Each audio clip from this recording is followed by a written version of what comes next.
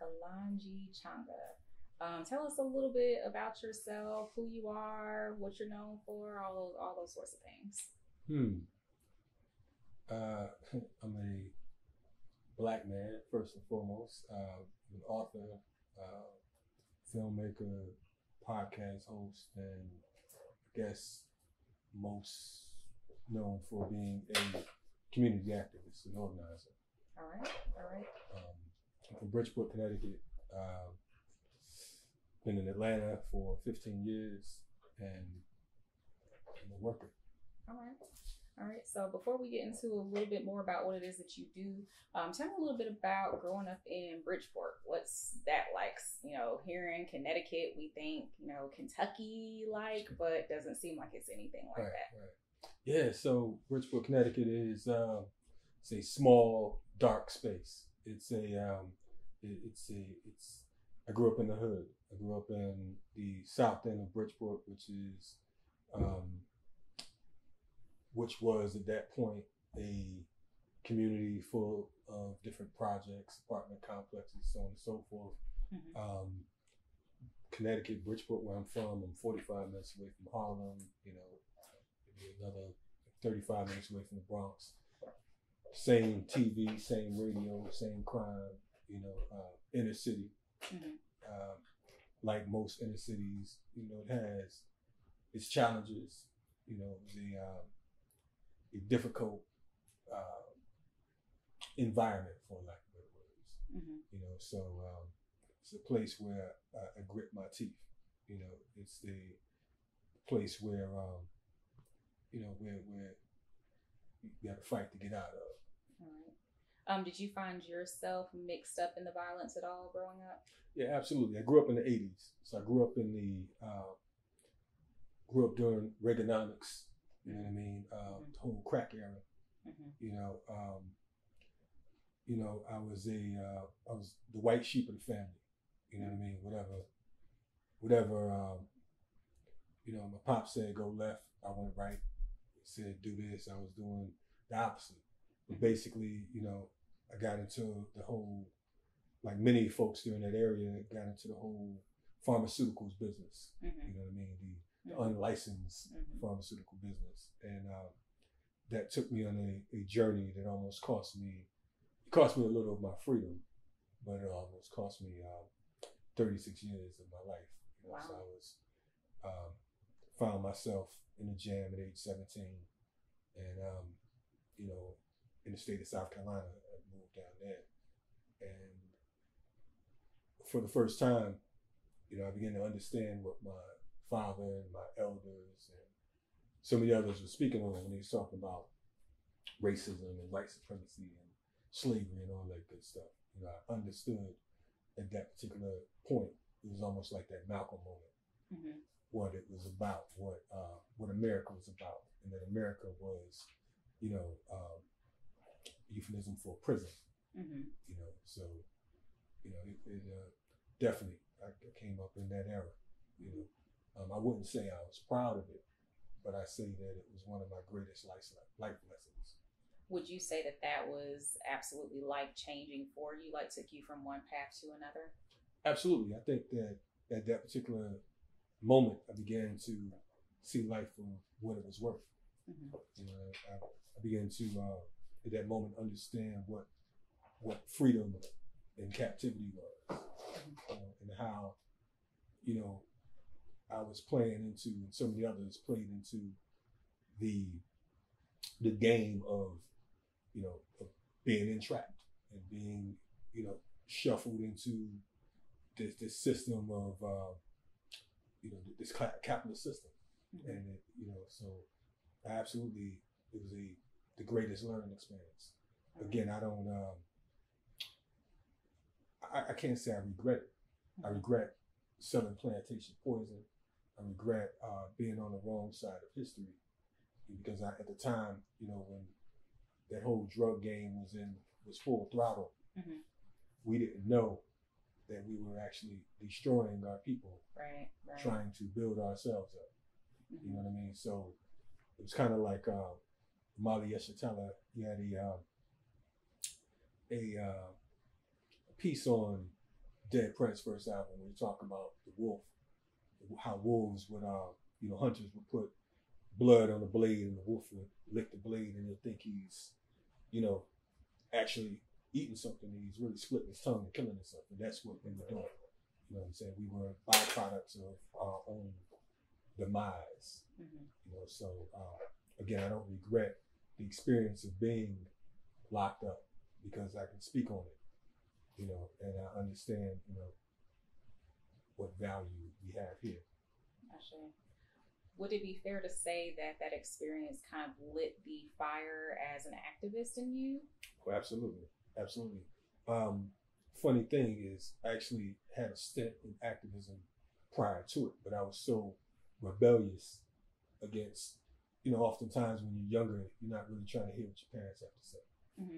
So I was kind of rebellious towards being a part of any type of cause, but it absolutely lit the fire because of the fact that, I had these country white boys who had no problem calling me nigger and all these other derogatory statements and terms and, and just how it was how the whole workforce was.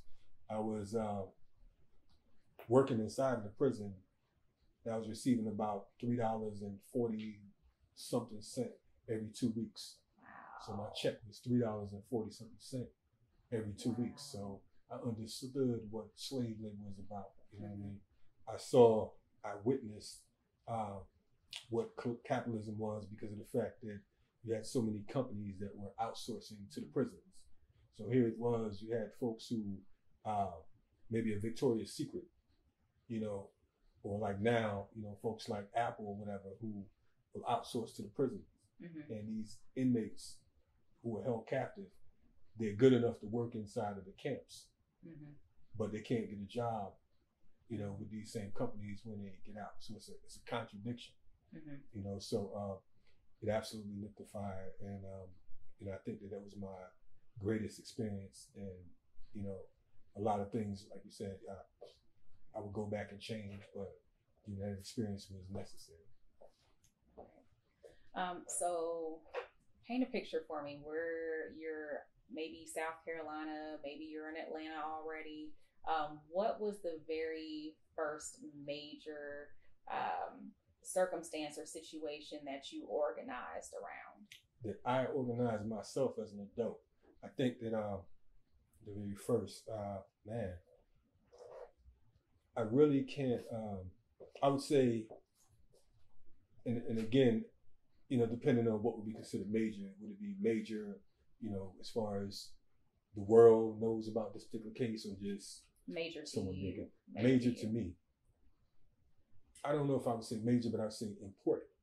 I think one of the most important cases for me was probably in 2006 with the police murder of 92-year-old Katherine Johnston, who was gunned down within a couple miles of where we sit now. That was a very important case because of the fact that, the folks in Atlanta in particular had the opportunity to see that, it wasn't just, back in the day, it was all about, you had to be doing something. Police ain't just going to shoot you. You know what I mean? Right. What were they doing? That was the old thing before social media, before everybody had a cell phone. It was always, blame the victim. Right. So here it is, this 92-year-old woman who never had a traffic ticket, who was murdered inside of her own home by police. And then they planted weed in her basement, planted marijuana in her basement. Then they handcuffed her after they gunned her down. So she's dead, lying, leaking, bleeding. And she's lying in handcuffs. And across the news, they talk about this violent woman, this rogue individual who fired shots at police officers.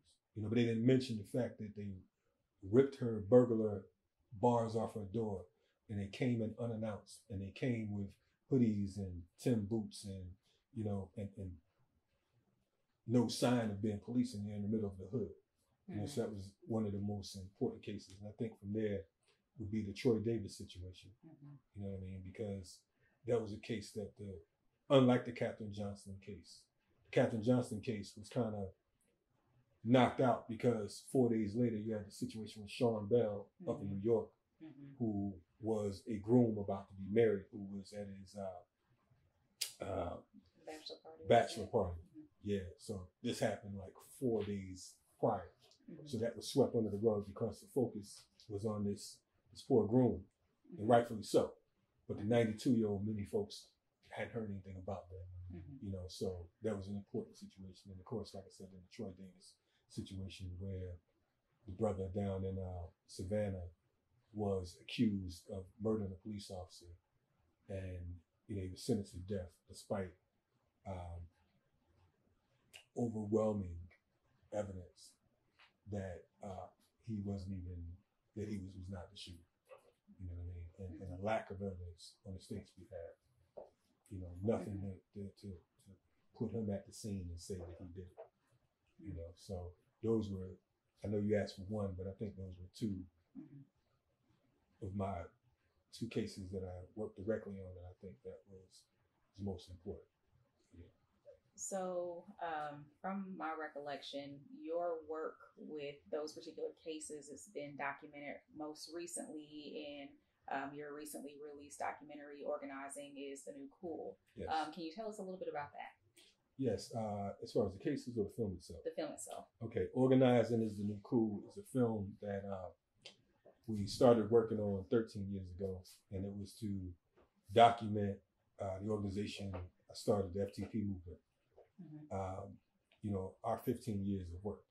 We wanted to give a example of some of the community activities, some of the programs that exist, because we often hear our people who talk about what needs to be done. Black folks need to do this, Black folks need to do that, as if they're exempt. Like, right. You know, I'm not Black, so I'm just thinking about what you need to do. You know what I mean? So we wanted to highlight and document that, which we did. And those cases were, you know, they were laid out pretty well. You got an idea of where we were headed and what it took to get us to where we got to. But also not only just documenting our work and efforts, but many of the efforts of OGs and elders who existed before us. You know, there's so many different brothers and sisters who put in work. We hear about the Malcolms, we hear about the Martins, but there's never been a man or woman in history who didn't have a team. Right. You know what I mean? You can say Martin, he had the SCLC. Malcolm, you know, he had the Nation of Islam, and after he left the Nation of Islam, he had Muslim Mosques Incorporated, and he had the Organization for African Unity. So we had a couple different brothers who had worked directly with him in organizing those particular organizations or entities. Aside from that, we had founders of the Black Panther Party. We have founders of the Black Liberation Army, founders of the Revolutionary Action Movement, RAM. We have, and I don't want to give away the film, but we have a number of different actors and hip hop artists, some who have transitioned and some who are here with us now.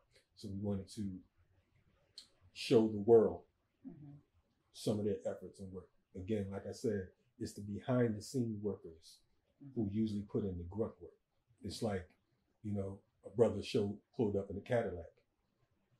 Cadillac's beautiful, but the engine, the oil, you know what I mean? What's under the hood that made it possible for that Cadillac to cruise through? Right. Without the guts, it's just a shell. Exactly. You know, and that's what happens with our organization, and that's the importance. We want to highlight the brothers and sisters and the comrades whose names are unknown, who don't get that recognition, because they're the most important parts of the puzzle. You know, so that's kind of what Organizing is the New Cool is about. So speaking about behind the scenes, you have a full-on list of a bunch of different organizations that you have created or are part of. Can you tell us what all's going on within your complete list of organizations that you're a part of? What their purpose is, all those sorts of things. Okay. again, I spoke about the FTP movement. That was the organization that started back in 2004. Mm-hmm. But over the years, we have united with a number of different organizations, and we pretty much, merged. Mm-hmm. Organizations like the African Martial Arts Institute, organizations like the Black August Organizing Committee, and more recently, we formed what we call the Siafu movement. The Siafu movement is an extension, and the Siafu movement. The Siafu is an ant out of Kenya. It happens to be our logo, mm-hmm. but it's an ant out of Kenya, East Africa. That is it's a blind ant. It grows to be an inch, but it's known for stripping down water buffaloes, ripping mm-hmm. things apart. But they're also known for building. Mm-hmm. Like, you can't stand in the patch of these ants. I mean, they literally. I got the idea. I was watching the Discovery Channel one time, and a frog hopped into a patch of siafus, and within 15 minutes, there was no evidence that that frog existed. Wow. Minus some bones or whatever.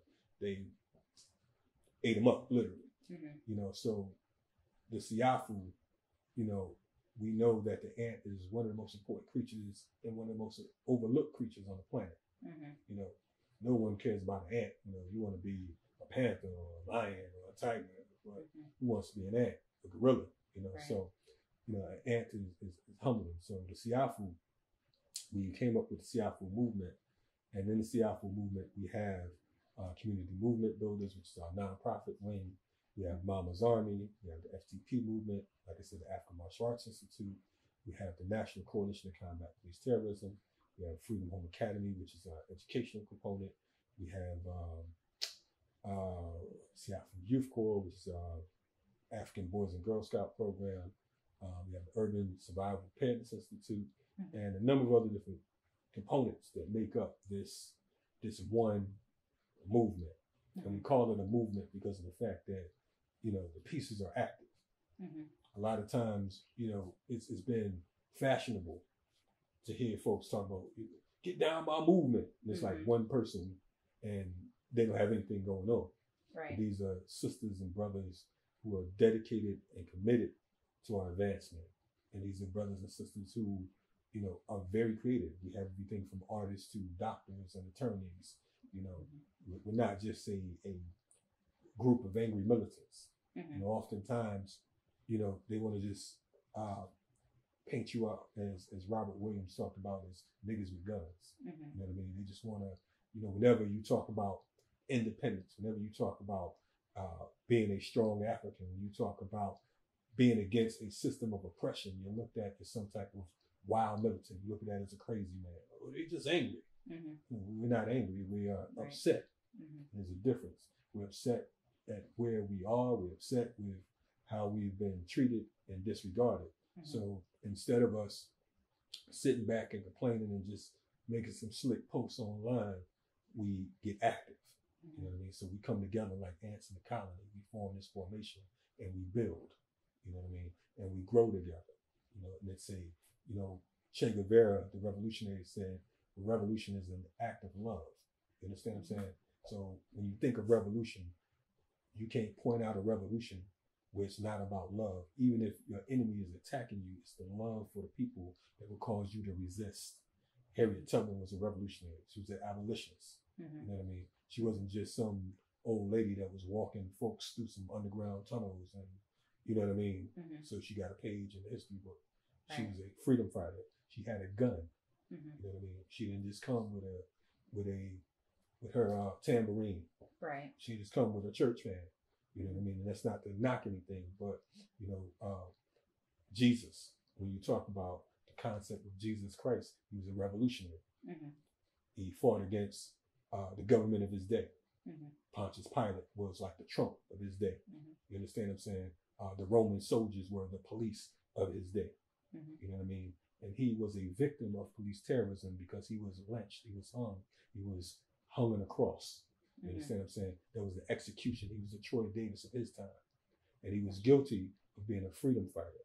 He was guilty of feeding the poor. Mm-hmm. He came with the fish and the bread, the loaves, and he healed the blind.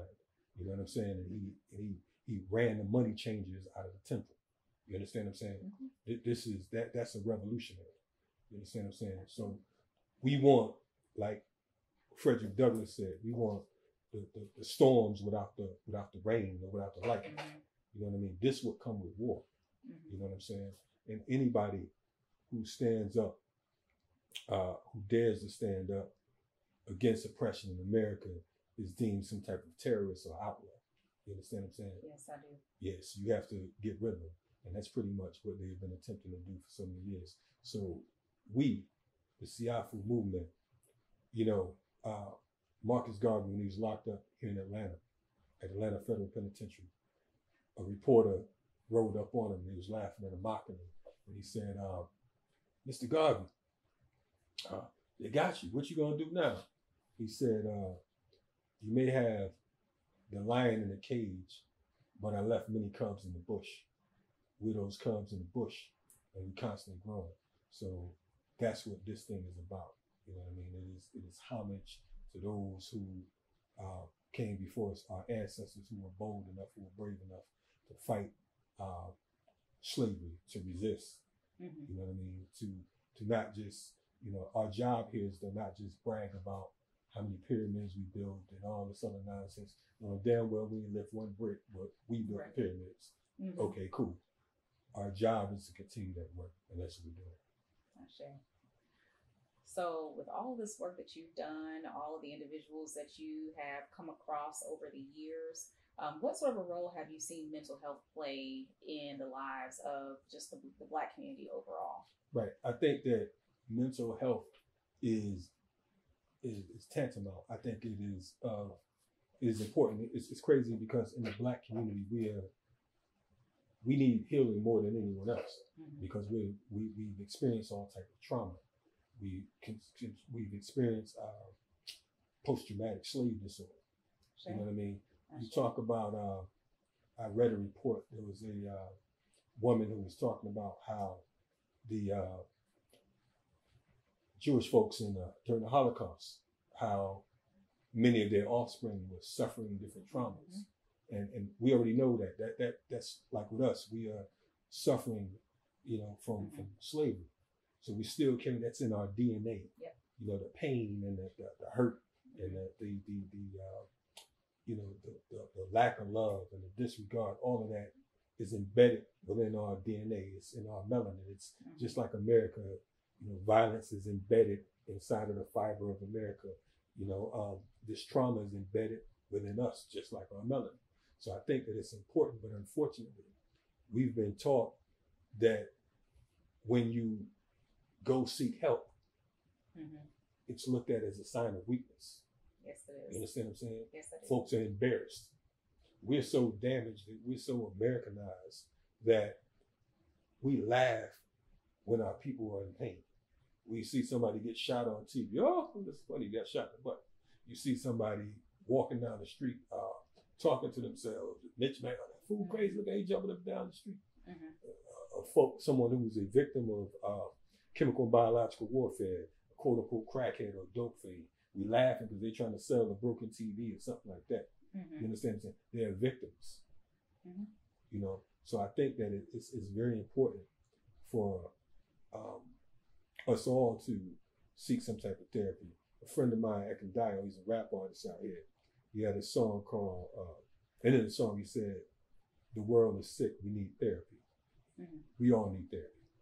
You know what I'm saying? If you're not getting therapy, some type of therapy, then to a great extent you're a detriment.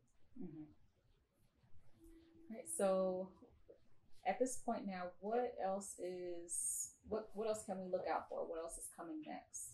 What else can we look out for? Revolution. I think that you can look for us to continue to purchase land, continue to grow food, continue to build Black family, to continue to build institutions, educate ourselves. You know, we are about nation building. You hear the term nation building is one of those terms that have been thrown around so loosely that you just think that, oh, we nation building. And cat ain't got a pot to piss in or when you throw it out. to their nation building. You know what I'm saying? So our thing is being proactive, you know, show and prove, as they say, you know. So what you can look out for is some intelligent Africans who are building and striving, you know, whether it's from the local politics, because we're running brothers and sisters, you know, for office on the local level. We don't believe in electoral politics, but on the local level, we know that, you know, if we have our sister sitting on the city council board, can make that phone call and say, look, we're trying to do this thing over here. We skip through the red tape. Right. You understand what I'm saying? So that's what we talk about, Black power, but we don't understand power. You know what I mean? So we're after the power. That's what we do. All right. That's what you can expect. We have to get out of our little cubby holes. You know, a lot of times folks talk about we preaching to the choir, but sometimes the choir don't even know the hymn. You know what I mean? So you damn sure don't know the sermon. So instead of us just making a joyful noise, we want to make sure that we're proactive. So we're doing this sister-led event because it's important. You know from being around the community that oftentimes the brothers, you know, we're the voice. Sometimes we need to shut up, but we're usually the voices.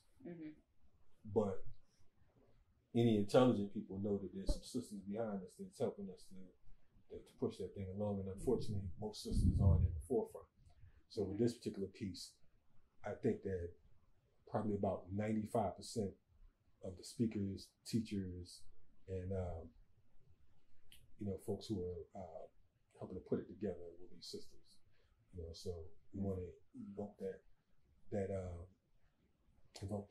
spirit of Harriet Tubman, and you know, show folks what Harriet Tubman is about. But the whole block party concept, that particular piece, is to draw other people. We want to draw the neighbors. We always do these events in neighborhoods, but we never invite the neighbors. Right. How crazy is that? We got all this stuff going on, and neighbors all around us, they don't know what the hell is going on. It's like, and black folks doing such stuff, and they black.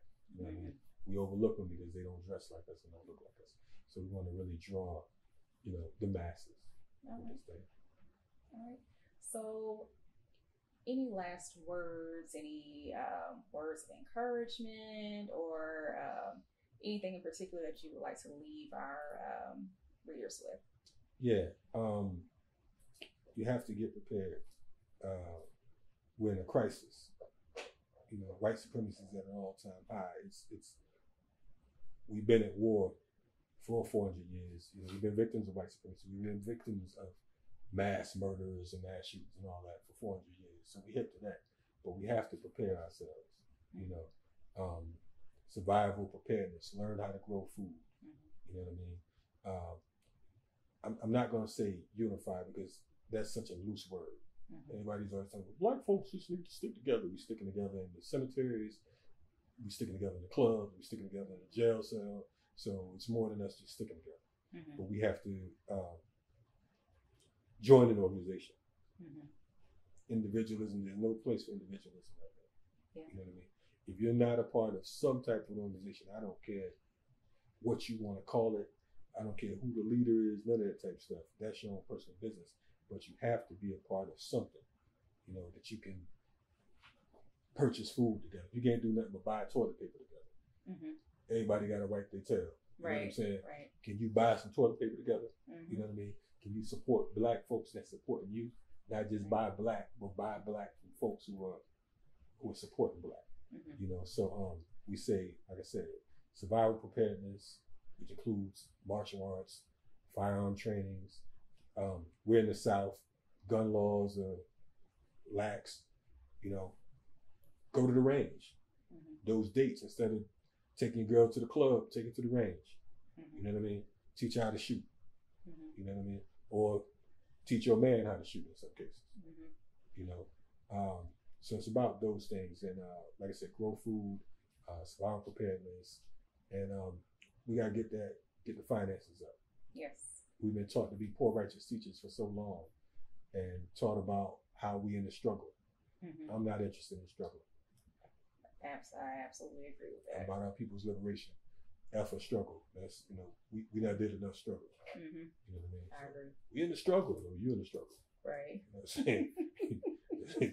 It's crazy. You know what I mean? So yeah, that's what I would say. All right. So if anybody wanted to follow up on your works or check out what's coming up next, how can they get in contact with you? We have a few different websites. We have the SIAFU movement. It's SIAFU movement.org. We have our film Organizing is the New Cool.com. Organizing is the New Cool.com. We have our podcast, which is renegadeculture.com. It's renegadeculture.com. Those are the main ways. And of course, you can find us on social media, Twitter, Facebook, Instagram for the time being. All right. And one last question. Organizing is the New Cool. Where will you all be showing the film next? Okay, right now we're gearing up for film festivals. All right. We're doing screenings and film festivals where we don't just want to put out a DVD to go on a table or to serve the Black community. A lot of times we get the conscious DVDs and they're in all the conscious spots and all that. We want to reach further because our work goes further than just the quote unquote conscious community. In fact, most of our constituents and the folks that we serve have absolutely nothing to do with the quote unquote conscious community. In fact, our membership, the brothers and sisters who've gotten down with the work we did or do, is made up of everyday brothers and sisters who wanted to do something. They like, look, folks are homeless, they got a Feed the People program, how can I make some sandwiches? Cool. Police beating up my neighbor, what can I put together a community patrol? You know what I mean?